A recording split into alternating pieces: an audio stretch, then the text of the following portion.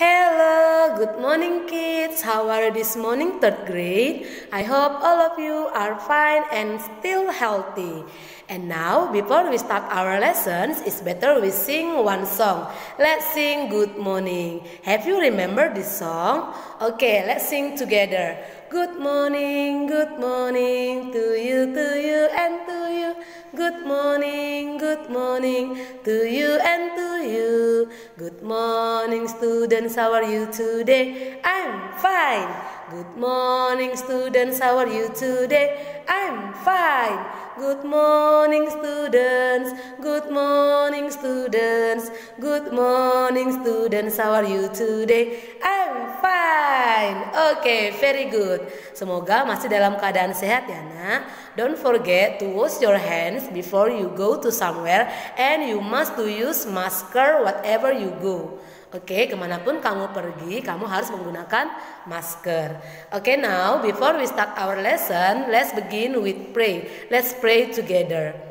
Dear Almighty God, thank you for your blessing until this time. Now we want to study. Please bless us. Bless our parents, our teachers, and all of us. Forgive us for all our sin. Thank you God. Amen. Oke students, hari ini kita belajar mengenai penggunaan kata that, this, those, and this. Oke, don't forget to watch this video in the begin until the end of video. This, that, those, and this itu adalah termasuk contoh demonstratif pronoun atau kata ganti demonstratif adalah kata ganti yang digunakan untuk menunjukkan benda yang tergantung jumlah dan jarak bendanya. Kata ganti benda ini tidak sulit untuk dipakai. Yang perlu kita perhatikan adalah kata bendanya. First is this atau ini.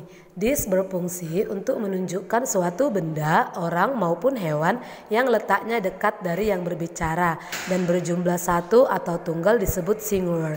The example is, this is my book, this is my food. Okay students, and the second is this atau ini. This berfungsi untuk menunjukkan suatu benda, orang maupun hewan yang letaknya dekat dari yang berbicara. Berjumlah lebih dari satu atau jamak disebut plural. The example is, these are my books, these are their bikes. And the third is that atau itu. That berfungsi untuk menunjukkan suatu benda, orang maupun hewan yang letaknya cukup jauh dari yang berbicara dan berjumlah satu atau tunggal disebut singular.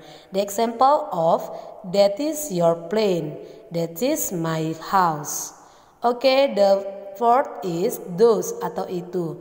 Those berfungsi untuk menunjukkan suatu benda, orang maupun hewan yang letaknya cukup jauh dari yang berbicara dan berjumlah lebih dari satu atau jamak disebut plural. For example, those are your hats, those are your bags. Okay, now let's make the other example of this. Remember this for singular. For example, I like this apple near with us. And the second is that for singular too. For example, I like that apple but it's far from us. And the third is this is for plural. For example, I like these apples. And the fourth is those is for plural too but far for us. For example, I like those apple. Jadi penentunya dari banyak bendanya dan jauh atau dekatnya benda. And now let's fill in the missing word. Carilah kata-kata yang kosong, lihat gambarnya dan jumlah bendanya. Perhatikan, coba dijawab sendiri ya nak. Sebelum kita jawab bersama, Miss kasih waktu untuk kamu coba jawab sendiri. Oke anak-anak, coba ya Miss kasih waktu untuk menjawabnya. Perhatikan dan coba dijawab.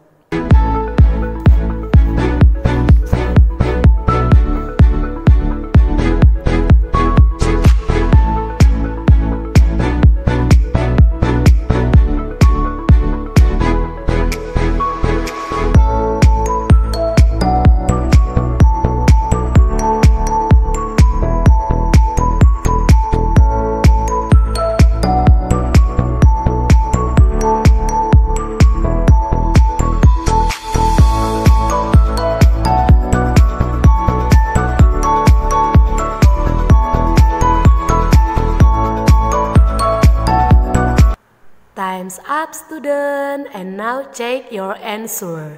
Okay, we begin from number 1. That house is nice. Kenapa kita gunakan kata that? Karena rumahnya jauh dan hanya ada satu. And number 2, I like this cat. Kenapa pakai this? Karena kucingnya satu dan dekat dengan kita. And number 3, these apples are red. Kenapa pakai kata this? Karena apple-nya ada lebih dari 3 dan dekat dengan kita. And number 4, I think those cupcakes look tasty. Kenapa pakai those? Karena cupcake-nya ada 2 dan jauh dari kita. Jadi inilah penggunaan kata that, this, and those. Bisa ya nak?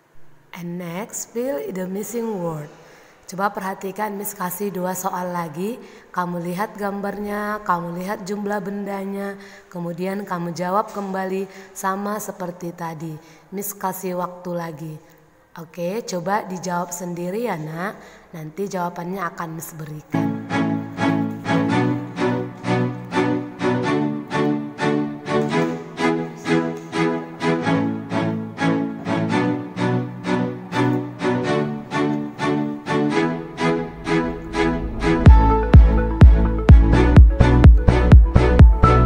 Check your answer. Number 1 is, can you see those books? Kenapa pakai those? Karena bukunya lebih dari 1 dan jauh dari kita. And number 2 is, this car is my favorite. Kenapa pakai this? Karena mobilnya 1 tapi dekat dengan kita. Seperti ini ya nak. Jadi jangan lupa inilah perbedaan penggunaan kata this, that, this, dan those. Selamat belajar di rumah ya anak-anak. Jangan lupa untuk tetap jaga kesehatan. Sampai di sini dulu ya pembelajaran kita hari ini. Yang ada Miss suruh disalin itu disalin di buku catatan ekskulmu. Okay, let's close our meeting for today with sing one song goodbye goodbye. 1, 2, 3, go. Goodbye goodbye, goodbye goodbye, goodbye goodbye students. See you, see you, see you, see you, see you, see you students. Let's pray together. Thank you God for your blessing until this time. Now we had finished our lesson and we want to continue our activities. Please bless us, bless our teachers and our parents. Forgive us for all our sin. Thank you God. Amen. Oke students, selamat belajar di rumah ya. Ingat untuk selalu menjaga kesehatan. See you next week. And goodbye for all of you. See you.